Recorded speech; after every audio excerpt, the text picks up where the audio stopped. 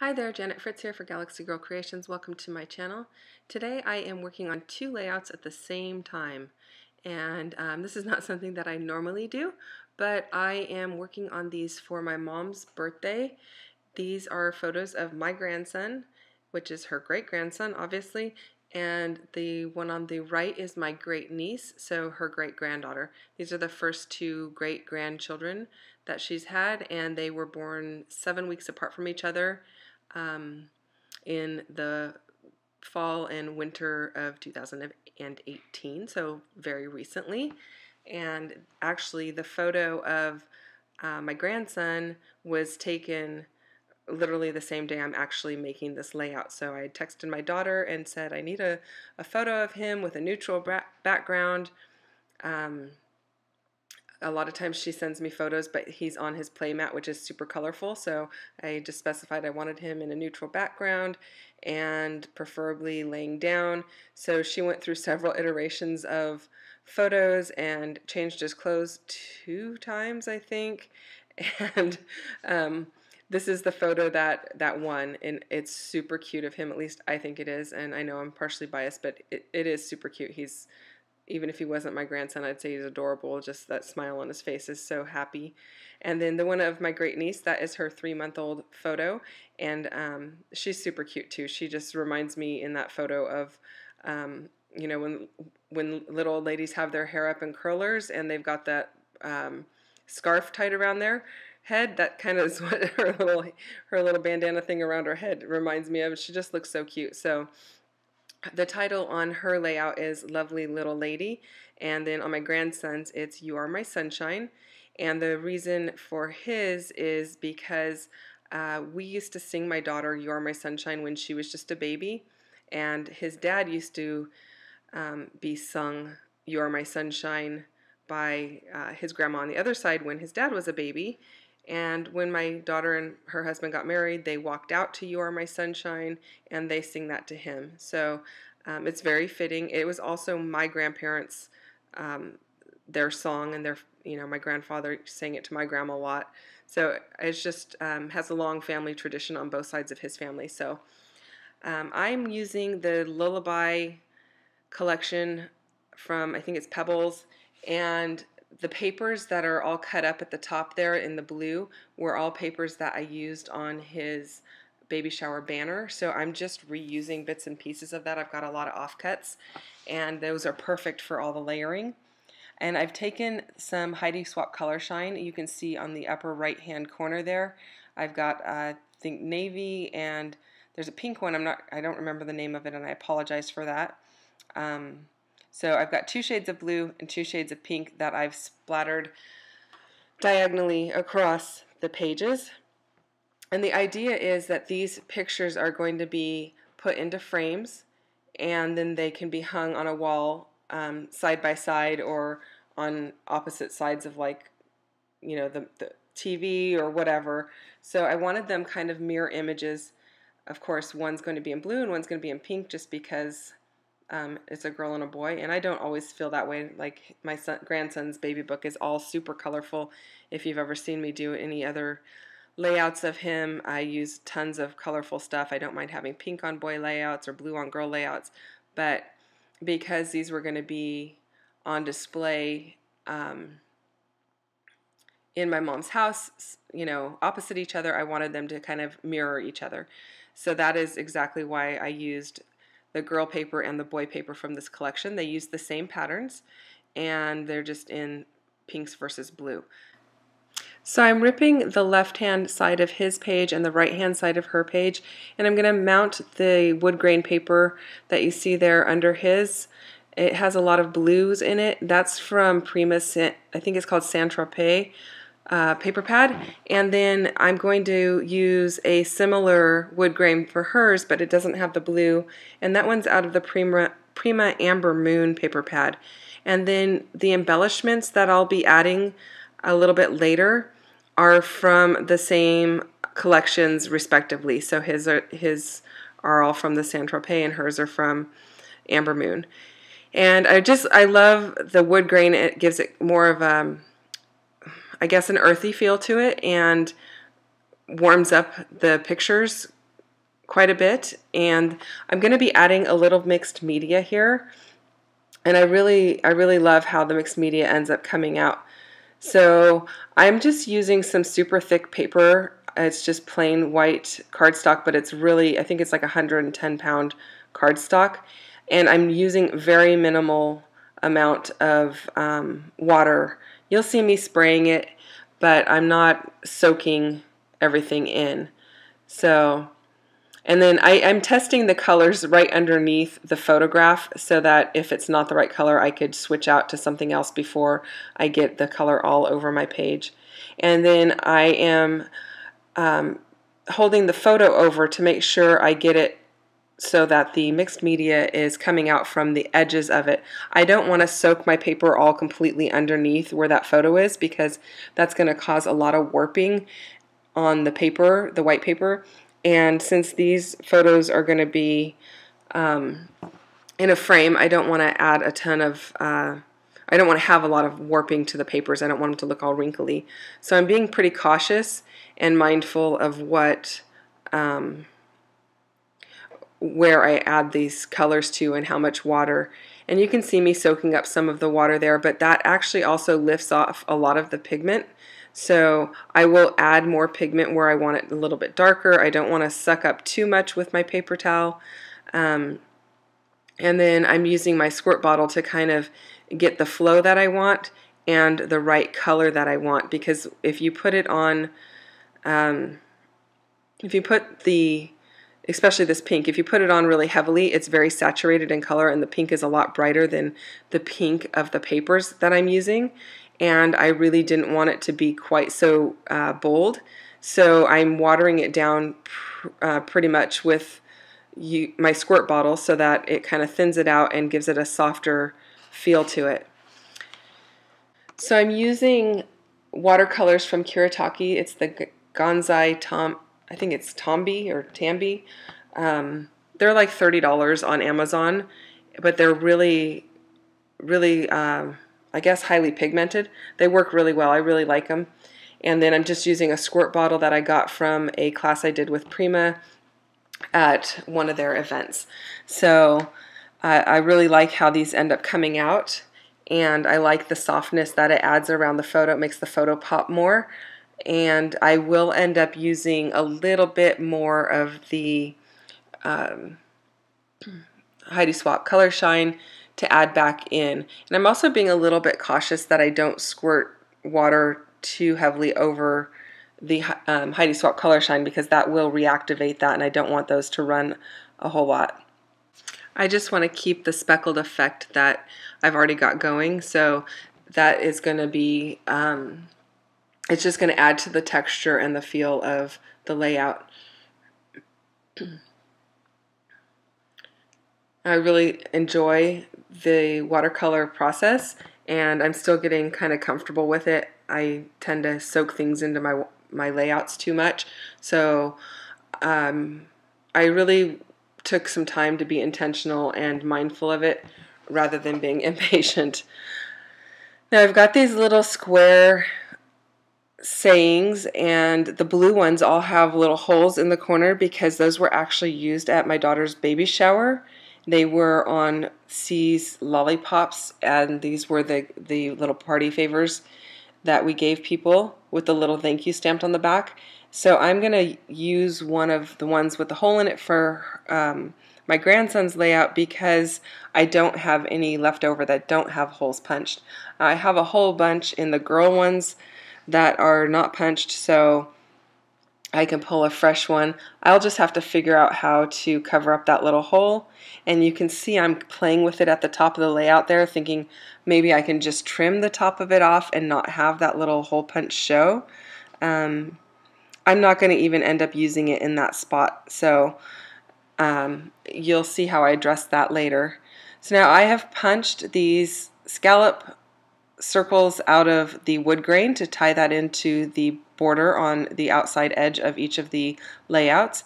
And then I have a striped piece for the boy layout and a floral piece for the girl layout. I actually punched the floral piece upside down and had to repunch it, so that's why you see two of them on my screen there.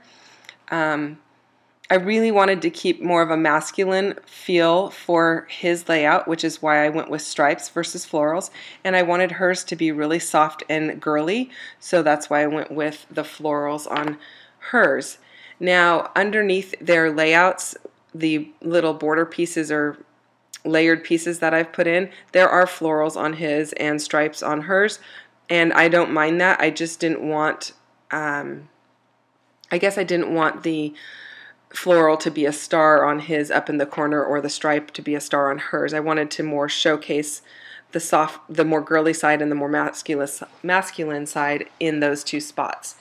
Now I'm cutting some strips of paper, and those are going to be little banner flags that hang down from underneath those scallop circles, and I'm using just the top piece of the paper where you rip it out of the paper pad for a couple of them, so they're really super narrow. I think that's like a 1/2 inch, and then I went to a 3/4 inch and maybe a 1 inch, so those are the 3 sizes that I've used.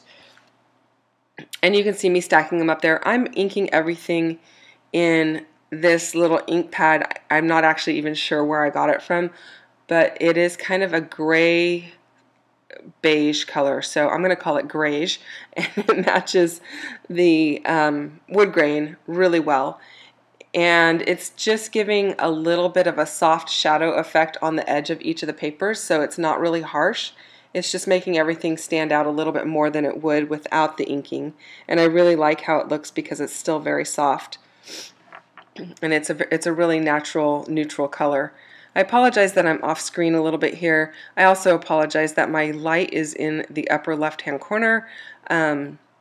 Unfortunately, I did not realize that my light got moved and that it was in view of my camera, so I apologize for that. And geez, my desk is like a horrific mess, but working on 2 layouts at the same time, I guess I didn't realize what a mess it's actually creating. Now I'm actually ripping off a little bit more. You can see that I'm trying it out in this black frame, and so I realized that I need to trim off a little bit more of that outer edge so that you can see the wood grain once it's put in the frame. So that's why I trimmed those down a little bit more, peeled off a little bit more with my fingers. I've pulled out 3 little blue bows and 3 little pink bows, and these are from Do Crafts. And I'm not a bow person. I've had these bows in my stash for ages, and wow, these are the perfect layouts for them. They look really cute on these layouts, and once I did this, I was like, geez, I wish I had some more bows in these colors. I could duplicate these layouts for myself, but I don't have any more in those colors. I think I have yellow and green and maybe like a corally orange color, but anyway, they look super cute on here, and I don't use bows a lot, so it was nice to be able to use them and get them out of my stash, even though I kind of wished they were still in my stash. So now I'm pulling out different ephemera pieces from the Saint-Tropez and Amber Moon collections from Prima. I really, really love the different elements that are in these packages, and I knew right away to go to the Saint-Tropez one because it has so many different royal blue elements in it, and I love that they've got like mirrored pieces or metallic pieces, so the metallic blue hearts, I just love them. I kind of wish the pink hearts were metallic, but it's totally okay that they're not. The floral pieces are gorgeous. So I didn't really know exactly what I was going to find in there, but I found some elements that were just perfect. The sunshine and the lovely pieces are out of one of those 2 packages. Those are just acrylic words, and they worked out perfectly for these 2 layouts.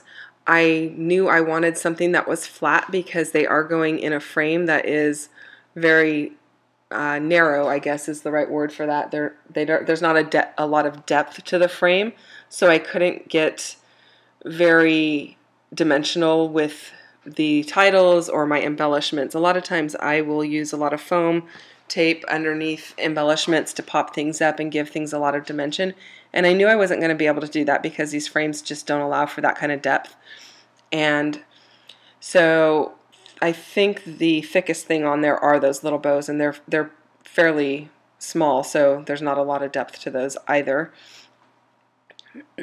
Now the little blue pieces that are, I guess, foliage, that would be the best word to describe it. The little foliage pieces on my grandson's layout, those I think are from Cocoa Daisy, and those were sitting on my desk from another project that I was doing, and so that's why I pulled those in, because I don't have blue flowers and I wanted something to soften it up, but I didn't want it super feminine as in roses or something like that, which I don't have blue roses anyway. But I think the foliage was the perfect thing because it's still masculine, but it softens things up with a more of a natural feel. And then I really love the little balloon on the right hand side on his, where it says favorite on it, and not that he's necessarily the favorite, he's just you know, I guess he could be the favorite boy because he's the only boy. But the blue matched perfectly, so I think it was perfect. And then the little rectangle pieces from the baby collections, the one on his says, "You are my sun, my moon, and all of my stars," and that's a saying by E.E. Cummings. And then the one on hers says, let's see here, it says, "Sometimes the smallest things take up the most room in your heart," and that's from A.A. Milne. And I just thought those were like the perfect little sayings to put on their layouts to balance each other out. And they're just cute baby sayings, perfect for these layouts. Now I've pulled out some letter stickers. You can see I pulled two different kinds of pink, trying to figure out which ones I'm going to use. I do end up using the ones that I'm working with right now. And again, that's going to say "Lovely Little Lady." And to adhere my acrylic pieces, or acetate pieces, sorry, they're acetate, not acrylic, I'm going to use my tiny attacher there, and typically I put two staples next to each other and then one across those two. And that's just to give it a little bit of visual interest. Pardon me, I'm still getting over this cold that I've had since the beginning of March. I can't kick the cough, so I apologize for any coughing or throat clearing throughout the video. And then in order to cover up the little hole on his, I end up using one of those shiny blue hearts, and I really like how that looks. And I'm going to end up cutting these little foliage pieces, or at least one of these foliage pieces, in half so that it can stick out on both sides. And I'm getting pretty close to the end of the layout here.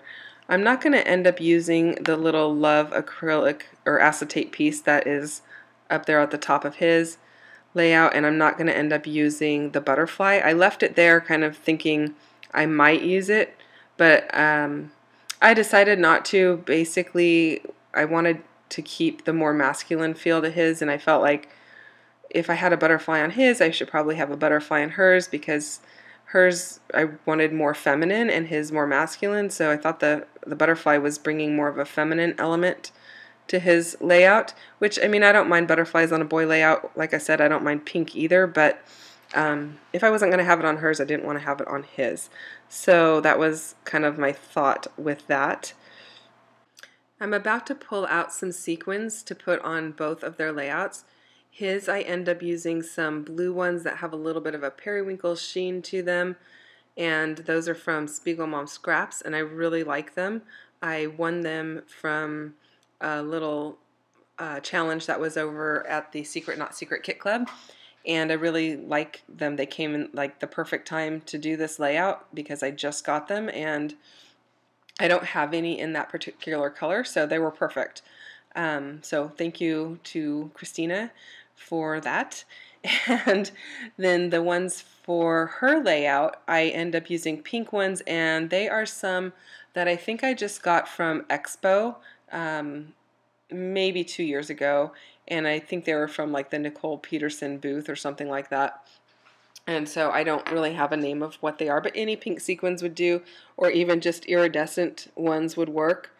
If you're not really into sequins, you know, you can use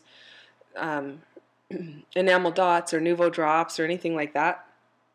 So I'm just putting a set of 3 in each of the embellishment areas, and that's pretty much going to do it. Thanks so much for watching my video. If you have any questions or comments, please leave those below, and I would really like to hear from you. If you enjoyed the video, give me a thumbs up. If you're not a subscriber already, go ahead and subscribe if you'd like to see more.